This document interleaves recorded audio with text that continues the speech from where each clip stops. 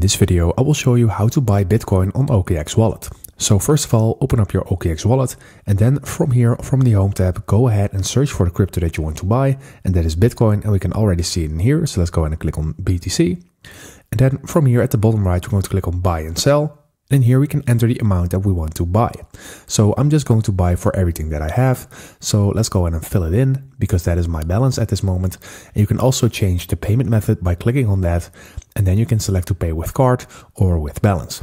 And that will come with no fee, as you can see. So I'm just going to select my balance. And from here, I'm going to click on Preview at the bottom.